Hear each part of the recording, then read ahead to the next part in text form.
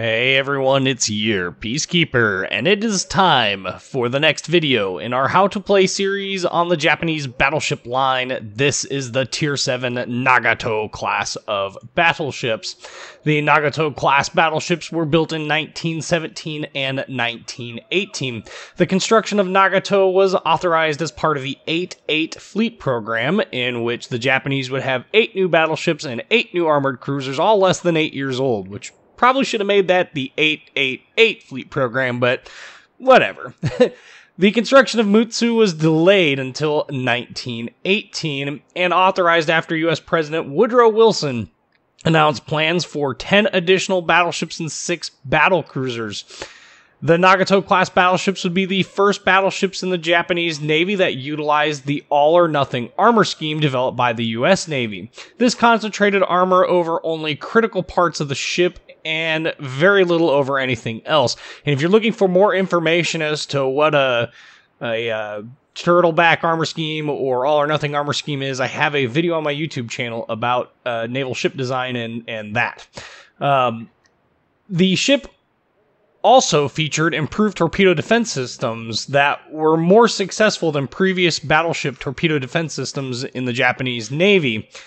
And in direct response to the Colorado-class battleships being built with 16-inch guns, the Japanese determined that Nagato, or Nagato more correctly, would have 410mm guns, 16.1 inches, that tenth of an inch. It all matters. And at the time of her launch, she would be the first and only battleship to have guns greater than 15 inches in caliber. Before Mutsu was laid down, the designer had already proposed changes to the design to account for changes in battle tactics discovered at Jutland, and that included raising the secondary armament to allow them to fire in heavier seas, as well as sloping the outer belt outwards to improve incoming horizontal fire resistance. These proposals were expressly rejected by the top brass in the Japanese Navy. Since both of these ships are in-game, I'll focus primarily on Nagato's service history, or I'm not even going to attempt to say it. If I say Nagato, that's the anglicized, that's the way we in the West say it, it's Nagato. I'm going to try and get it right. Nagato and Mutsu were both present at the attack in Pearl Harbor, and Admiral Yamamoto used Nagato as his flagship for the attacks. He would later transfer his flagship to the Yamato. Both ships also participated in the battle midway together, and after the sinking of the Kido Butai, that being the 4 Japanese carriers present, Akagi, Kaga, Hiryu, and Soryu, they attempted to lure the U.S. battle fleet to within the air cover of the Japanese land-based aircraft at Wake Island, but unfortunately failed to do so. On June 8, 1943, Mutsu would be sunk in harbor due to an explosion in turret number 3. Official records state that a disgruntled crewman caused the explosion. However, historians believe that a fire in the turret is a more likely reason for the explosion. Nagato would carry on to participate in the Battle of the Philippine Sea, where she lightly engaged U.S. aircraft attacking Japanese carriers there. She would return to Japan to be rearmed with additional radars and light anti-aircraft. She would go on to fight in the Battle of Samar, in which she and Yamato would attack Task Group 77.4.3, better known as Taffy 3. On the first day, she fired her main guns for the first time in anger, but claimed no hits. It wouldn't be until later that she would strike a cruiser and is credited with partially sinking her. Nagato went on to be struck by 2 bombs in the bow, which caused light damage, but forced her to return to Japan for repairs. Once in port, she was turned into a floating anti-aircraft battery due to a lack of materials to repair and refuel her. She would have her main mast and funnel cut down to improve the firing arcs for the guns, as well as additional light anti-aircraft guns were added. She would remain there and have her secondary guns and half of her AA armament moved to the shore, in addition to her rangefinders and searchlights. She would be damaged again by carrier-based bombers and struck by 2 bombs and a rocket, which ultimately sealed her fate and removed any use as an anti-aircraft barge at that point. After the surrender of Japan, she was taken in control by U.S. forces, and after World War II, she was utilized in the Operation Crossroads nuclear tests, where she survived the Able test, which was the airburst test, And she initially survived the Baker test. She had a slight list of 2 degrees, and that got progressively worse after 5 days, and she ultimately capsized and sank her. You can actually dive on Nagato's wreck today. It is considered to be one of the top 10 diving locations in the world. So that's kind of an interesting fact. Mutsu, they actually salvaged about 75% of her wreck in the 1970s. You can go visit a large portion of the artifacts from her wreck in Japan today. They have a museum for her. And every June 8th, they have a memorial service there, where that was the day that her turret explosion occurred. In terms of their in-game gameplay performance, Nagato, like the other Big 7 battleship in-game, Colorado, is pretty heavily armored and armed, but features a slow but purposeful speed with excellent maneuverability. Nagato lacks AA, but trades more accurate gunfire and hard-hitting guns to achieve a balanced gameplay style.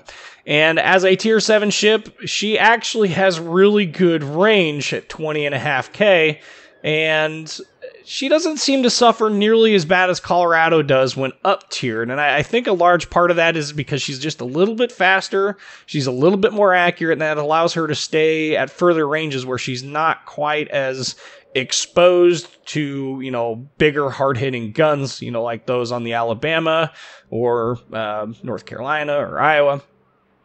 Anyway, Nagato also has a secondary battery that is extremely potent when up close and personal, and at full secondary spec, it basically comes out to 8K range. I think it's 7.9K, and the only downside is that it seems that the vast majority of them only fire AP instead of HE, but nonetheless, she can do quite significant damage to anything that presents a broadside profile that allows those 140mm guns to penetrate. Overall, as a Tier 7 battleship, she is very good, and certainly one that I have kept in port. Hopefully she doesn't explode like Mutsu does. I don't have Mutsu in my port, so we don't have to worry too much about that. Alright, let's talk about stats. In terms of hit points, she has 65,000 hit points, which if I remember correctly is the most of any of the Tier 7 battleships. Gneisenau, I don't remember. It's a lot. She has up to 305mm of armor, a TDS value of 27%, so you're cutting a little over a quarter of every torpedo that hits you, you're cutting a quarter of that damage out every time it hits the torpedo bulge. The main battery consists of 8 410mm or 16.1 inch guns. They are 45 caliber in length. They are mounted in 2 dual turrets front in super firing pair and 2 dual turrets in the back in super firing pairs. And super firing just means that one can fire over the other. The secondary armament, she does have a light secondary armament of 4 dual 5-inch 40 cal guns. Those also serve as part of her anti-aircraft suite as they are dual purpose. She also has 140mm 50 cal guns, and that means that there are 9 of them on each side, with the vast majority of them facing forward. Yikes, she's just bristling with those 140mm guns. The main battery has a firing range of 20.5K. Her turrets have a 32-second reload time, a 40-second 180-degree turn time, 215-meter dispersion, and of course an 806 meters per second shell velocity. 12,600 damage in those, actually. And not too shabby for as light of an AP shell as that is. Her anti-aircraft suite consists of 24 single 25mm guns, 12 dual 25mm guns, 14 triple 25mm guns, and those 4 dual 5-inch 40 cal dual purpose guns. Her max speed is 25 knots, 770 meter turning radius, and a rudder shift time of 11 seconds. Concealment range, and this is going to be with Concealment Expert on the Captain, 14.3 kilometers by sea, 11.4 by air. In terms of upgrades, this first one, this is going to be the first Japanese battleship where Auxiliary Armaments Mod 1 makes sense. Not only because you have a lot of secondaries that are actually quite useful, but because you actually have any aircraft that's worth talking about. 100% to both their hit point pool with Auxiliary Armaments Mod 1. The only other option that I really consider viable for this ship is going to be Main Armaments Mod 1 for the reduction of the chances of your main armament getting incapacitated, increasing the main armament's hit point pool, and decreasing the time it takes to repair them. And if you're playing Mutsu, you know, if you want to be a little bit cheeky, you could take Magazine Mod 1 to prevent the detonation of the ship. Have we had enough Mutsu jokes yet? In the second slot, there are actually a number of different options that you could go here. I personally am running Aiming Systems Mod 1. As potent as those secondaries are, I think the AP really kind of lets the ship down, and as a result, I don't go secondary spec. But Aiming System Mod 1, it's going to decrease the dispersion of your main battery by 7%. It does increase the secondary battery range by 5%, as well as decrease their dispersion by 5%, but that's not nearly as useful as Secondary Battery Mod 2, which is going to increase the range by 20% and decrease the dispersion by 20% of the secondary battery. I can also see a case being made for AA Guns Mod 2, which is going to increase AA gun firing range but to another 20%. That pushes it out, you know, to 6K more if you have, I think it's 7.2 if you have advanced firing training on the captain. I don't really see much use in AA Battery Mod 2. Anytime you decrease the rate of fire of a ship, you're decreasing your DPM. The only time that this would actually be something that I would consider is maybe on a cruiser that has slow turret traverse but has an extremely high rate of fire. And even then, I don't know. In the third slot, Damage Control Systems Mod 1 is really the only thing that's really viable that's going to decrease the fire and flood chances by 5 and 3% respectively. It also increases the TDS value by, I think, 1%. These other two mods, you're not going to get your engines or rudder taken out often enough for these to be justifiable. In the last slot, I always recommend Steering Gears Mod 2 for battleships. That reduction in rudder shift time is amazing. I can't stress that enough. To be able to maneuver between shells and incoming fire just allows you to angle and stay alive just a little bit longer.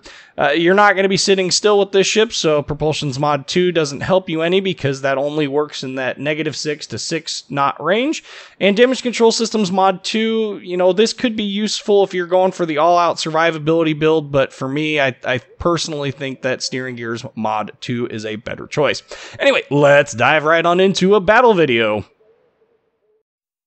Alright, so this battle is actually a Tier 7 fight, and no carriers. I know. And so few destroyers. This is just a recipe for absolutely amazing gameplay if you're in a battleship, and there's a hood on the other team. So we'll get to see how this ship duels up with the hood. Maybe.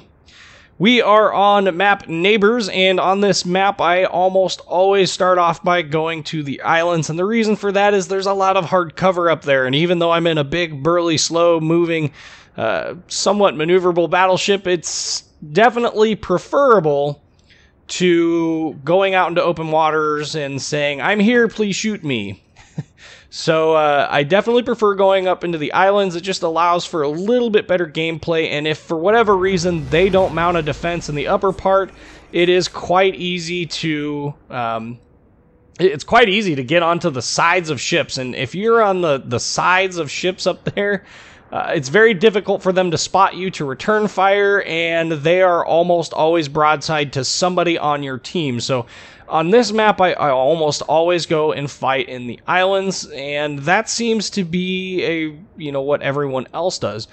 Total turret traverse, the total arcs on these guns, they're not too bad. You can see here, that's about the angle at which you can fire. It's actually really, really quite solid. I mean, you have just enough there, and that's about the right angle that we're incoming fire, just a little bit more angled from there. Any incoming fire from that point would, bounce off of her armor belt, which is quite nice. Unfortunately, like all the other Japanese battleships we've seen thus far, that have those massive secondary battery banks that are mounted in casemates in the hull, it does take a lot of normal penetrating hits. Also, turtleback armor scheme, so keep that in mind. Much better at closer ranges when it comes to angling and mitigating damage taken. Much worse at longer ranges, which is probably why I quad citadeled that one in my last Alabama epic battle video. That was, I think, my only dev strike on a battleship from guns. All my other dev strikes on battleships have been from torpedoes, mostly in Japanese destroyers, because hee. So we are headed up here on the north side here to these islands, and some other pretty good tactics. At the beginning of the match, you can really take some pot shots at ships. That's most definitely a destroyer that is spotting me. In fact, we're going to try and get ourselves turned here to engage some of these cruisers. Now this Auba, he disappears. Unfortunate. I should have shot those front guns, especially while he's broadside. This is the other reason why I really enjoy going up to this northern part, is because you can almost always catch somebody in the northern part of the map that is exposing a broadside. Now that Fiji, I was anticipating him coming around that island there, but because, look at that dispersion. A lot of horizontal dispersion, but there was quite a tight cluster of them there. One overpen, so 1260 in terms of damage. Not a good start, but things improve. They almost always do. It's the beginning of the match. Anyway, some other tactics for Nagato. You do have a little bit more speed than Colorado does, and as a result, you can really utilize that. It's not like you're drastically faster, but there is enough extra speed there that you can kind of flex around the map a little bit better. You're about like Warspite is. 2 overpens on a broadside cruiser. My word. One other thing to keep in mind about Japanese battleship shells, and this is something I guess I didn't quite cover. The Japanese during World War II focused very heavily on this concept of diving shells, is what they called them. Basically, their AP shells had a longer fuse on them. Their intention was for the shells to hit just a little bit short, and they would go through the water and they would penetrate underneath the main armor belt, which, as you remember, is mostly concentrated. The thickest portions of it are mostly in the at the waterline, just above and below the waterline. So what they were planning on having happen is that they were planning on those shells diving into the water, and that, ooh, like that, a citadel hit on that hood. The shells, they would impact just a little bit shallow, they would dive underwater, they would dive underneath of that main armor belt into the thinner portions of the belt armor, assuming there's any belt armor there at all, and then detonate inside the ship. So at closer ranges with cruisers and stuff, you definitely need to aim for the water, just a fraction of a millimeter, barely a crosshair's width below the waterline there, and that should give you pretty good chances to achieve some citadel hits. And you can see there we got a penetrating and an over-penetrating hit there. I think the penetrating hit was the one that hit the side of the turret, or the face of the turret, on that New York. So that's something interesting to keep in mind. At longer ranges, the dispersion is going to pretty much determine whether or not you can get a citadel hit. Now, you'll notice we have decided to go south, and the reason for this is because our team has overwhelmingly decided to play a stalling game instead of an aggressive advancement game. And by going to the south, like I currently am, I'm actually putting myself in position that when all of these battleships in the north here decide that they're going to turn their guns, torpedoes, slam on the brakes and turn. When all of these battleships in the north decide that they are going to turn to come towards our cap, they are going to be exposing a broadside to me. And that's part of that situational awareness, having the map awareness to know where to put your ship. Now, that was a quick map check to see what destroyers are on the other team, and I believe there was an Akatsuki on the other team that was the perpetrator there of that, along with the Nevny. I think maybe those are the two. It's a little hard to really judge here. So we are currently taking pot shots at max range, 21,798 damage. Not doing too well there in terms of damage, but you can see here I'm really forcing them to make some hard choices about who they angle to. On one hand, they've got a bunch of cruisers to the north. There are a couple of battleships up there. But overwhelmingly, they are going to be presenting a profile to me. Now, much like up north, the two ships that are down south, they too are going to be presenting a very broadside profile to me. So I'm going to do my best here to take advantage of this while I turn around, because I don't want to get overextended with that destroyer there. So we're firing off against Congo and a double citadel. And you'll notice both those shells that hit, they didn't hit the ship themselves. They hit just right below the waterline, like just right there, just a little bit short. And again, I think RNG has more to do with that than just about anything else. And this is going to force this Congo to turn away and retreat. Oh, there's a Sims. Uh-oh, torpedoes. Turn. Ah, those stealthy Sims torps. They weren't going to hit me anyway. That was all skill. No luck involved. Just kidding. All right, so salvo out on this Congo. Can we get him? And...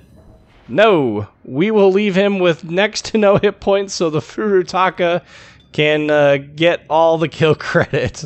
Dang it. This has actually been one of the harder ships for me to actually get large kill counts in. It has to do with the fact that Nagato's guns can be a little trollish in the dispersion at times, and it really is quite annoying to have to deal with her constant, like Congo. The guns, when they're accurate, are frighteningly accurate. When they aren't, you seem to not ever get any real damaging hits. So like this one, for instance. That salvo, not that accurate. Little frustrating. And on top of that, the Omaha turned away like a jerk. So now that the forces in the south have been eliminated, it is time to push back to the north. And we're going to keep pushing towards their cap ultimately, but eventually we will get up back north and deal with some of these ships that are a little bit slower moving. We got a New Mexico coming in. We got this Omaha. I'm going to attempt to shoot at him, see if we can't maybe get some hits, maybe kill him, maybe dev strike him. Look at that salvo. Now that salvo is frighteningly accurate. Now had that Omaha gone on the same path, I probably would have killed him. So not much is in range. It's time to get back into this fight. Now I'm sailing towards their cap in the hopes that we can draw them back. And you can see this tactic is actually working reasonably well right now. We are ahead in points. We are ahead in number of ships by 1. And we have them kind of over a pickle barrel here. We're definitely getting ready to dunk them, for lack of a better phrase. Because if they don't try and come back and fight, what will end up happening is one of our destroyers will cap them out. And, well, one thing to keep in mind is not to spend... I'm spending a lot of time, for all the situational awareness stuff that I was preaching about, I'm spending a lot of time in my crosshairs here, and that's because the Sims, you know, the torpedoes on the Sims, they're really slow. They don't do a whole lot of damage if he's got the longer range ones. And we got a cruiser over here, but that destroyer is definitely still a threat, and it definitely needs to be paid attention to. And it's not Nakatsuki, by the way. It's a Sims and a Nevny. Those are the two destroyers in this game. So I know Nevny has some shorter range torpedoes, and I know Sims has really slow and not very damaging torpedoes. And since we are permanently spotted, you know, it's kind of time to start going through. Now you'll see we're going to continue on this northerly path here in the hopes that we can kind of corral them into the north. We got an Arizona that's up there that is valiantly fighting on against the Hood. And you'll see that I am kind of turning back because they're now pushing hard enough that they can actually be a pretty good threat to our cap. And quite honestly, I'm not all that interested in capping them out. I'd much rather at this point in the game... Oop, New Mexico fire incoming. Turn into it. And he misses anyway, but the one shell that did hit managed to bounce. And we will go ahead and fire. Now, that to me looked like I aimed a little bit behind, and I think that's the way that shot comes up. Yep, just a little bit behind him. We still got an overpen. Woohoo! Every little bit of damage adds up. 9 minutes left in this match. Not really doing too well now. They've taken over the points lead. And this Nevny definitely needs to go away. So let's see if we can't expedite his death for a little bit. This Omaha is attacking me. Not doing too well in the accuracy department at the moment, but accurate enough. There's incoming fire from the New Mexico, which managed to come back. I think the New York is still way up north. Yep, he is. So about to lose. Yeah, so we've gotten out of the available arcs from that Omaha. That puts us back into our previous position of being able to take on any of their ships that are broadside to us. And Mr. Molotov, that looks like it's going to be painful. Yep, it was. 24,300 some odd damage. Oh boy. Yep. So you can tell when the ship is actually... Yep, down he goes. Okay, so you can actually tell when the ship is in a really good mood and it tightly packs those shells in. We need to get rid of this Alba. We need to take some guns out of this fight, get some points back. So we're going to shoot at the Alba. Kill secure him if we can. If we can. He's turning away. And huzzah! A sink. Now we've got a York here that is presenting a good profile to us. Let's see if we can't take him out in the next salvo. And this is what I was talking about, like being able to flex about the map. You can see here, we aren't certainly not steaming all the way across the map like Congo or Gneisenau or Scharnhorst or Iowa. Any of those ships could, but we are definitely sailing at a pretty good clip here. Kind of waiting for this York to see if he will turn a little bit for me.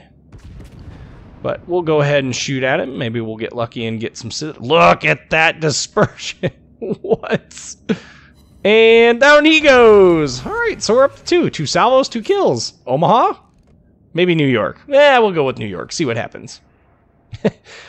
But now we've pretty much cut off their thrust, and we have a lot of people in their cap. And this New York is basically ignoring me, which is kind of not a good thing for him. I'm also not detected anymore, so... We're going to get a free salvo off on him. And you can see where I was aiming at on him was very much at the waterline. Wow! Nagato is in a good mood, folks. 8,316 damage. We're up to 93,132. This so far has been a pretty good match. But wait, there's more. So, New York, the front armor on a New York is thin enough that it can be penetrated by any 14-inch plus shells. Now, I'm seeing if the New York wants to brawl, but I'm getting the distinct impression that he is about as uninterested in that as I am in eating torpedoes. So we'll shoot at him since he's not wanting to brawl, and we'll lop off another 8,122 off of him. And need to aim just a touch lower. I probably would have gotten a couple citadels there, but we've got to aim just a smidge lower for that. So we're going to finish him off, and you can see this actually kind of puts us in a bad location to deal with the rest of their fleets. And Battleship is moving slow. There you can see I aim just a smidge below the waterline. Just a smidge. 10,032 damage in that one salvo.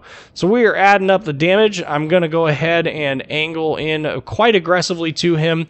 I'd want to present just enough of a profile that he shoots at the belt, but not enough that he's actually going to... That's just me checking the secondary range. Just enough that the shells are going to bounce, and you can see there the majority of them bounced, with the exception of the last 2. Did 6,000 damage. Not too shabby on his part. And salvo out. Can this be kill number 3, or will it get robbed? Kill number 3 with the Citadel hit. Okay. Look at what happened. What happened to our team? There was like 3 cruisers over there and a destroyer, and somehow we have managed to turn this winning game, we are winning by points still, into a losing game. We are down a full ship to them. And they have both of their destroyers. Both of them. Hey, we got a guy on our team named Starbuck? Now, the real question is it Starbuck from the reimagined Battlestar Galactica or Richard Hatch from the previous? Because if it's Richard Hatch, rest in peace. If it's Katie Sackhoff, you know, good job. Really enjoyed it. Anyway, random nerding. now we're on to this New Mexico. Now, New Mexico presents a little bit more of a threat than the New York does, but overwhelmingly it has the same problem that New York has, and that its main frontal armor, because it's an all-or-nothing armor scheme, is easily penetrated by 16-inch guns. Actually, 15-inch guns is all it would take to get through the front bow armor on a New Mexico, so definitely something to keep in mind. Come on, rear turrets! And I'm actually going to turn this into a kiting. We're going to kite both this Omaha and New Mexico. Salvo out there on the Omaha. I should not have used my repair party there, but we were about to duck behind this island, and that will be acceptable enough. So we are going to disappear here real briefly. I'm going to slow down. You can see I'm going full reverse, trying to get this. Yes, yes, look at that profile. Look where I'm aiming. You can see just a little bit of water there. Now you can't because he's turning away. And salvo out. Can we kill off this pesky Omaha? Can we? Yes! We're up to 4 kills! There's a Kraken on the line. 118,542 damage. There is a destroyer. There are still 2 destroyers left in this match. New Mexico is behind an island. That's really annoying. Like, no, come back. Seriously, come back. There's the Nivny, which, from one source of mine, that means something to the effect of, like, angry, butthurt, hateful, I guess, like in a non-good way. And there's the Kraken unleashed.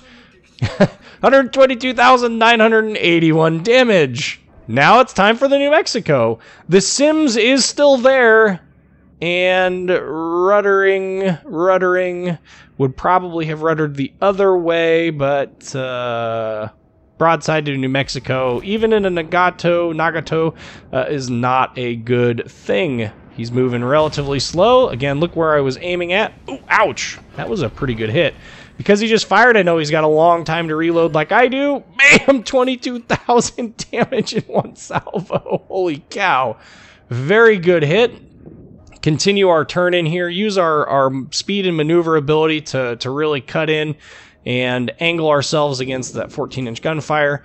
Definitely don't want to be going too fast, though, because we'll end up behind this island. And he is still presenting the same profile to me, like, dude, this didn't work for you the last time I shot at you. And you can see there, kept the majority of the hard stuff out, for lack of a better phrase, and 13,121 damage. Holy cow. Just take it off salvo after salvo. We've got Confederate, we've got High Caliber, we got Kraken Unleashed, and he is going to die. So now it is up to... Whoa, Sims Torps. And now I am being shot at by a Sims. That's really annoying.